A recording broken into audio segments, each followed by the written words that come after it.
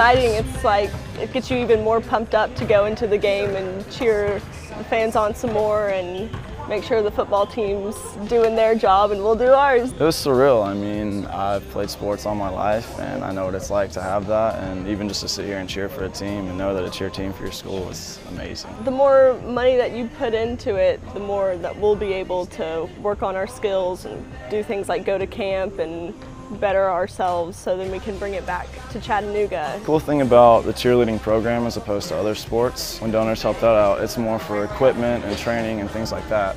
But with cheer, we actually end up giving the majority of it back to our fans and to the teams and things like that, because the only things we really ever spend our money on is travel and new uniforms if we need them and things like that. And the rest of it is spent buying props or just food or anything that the fans want and need, and so a lot of it's given back as well.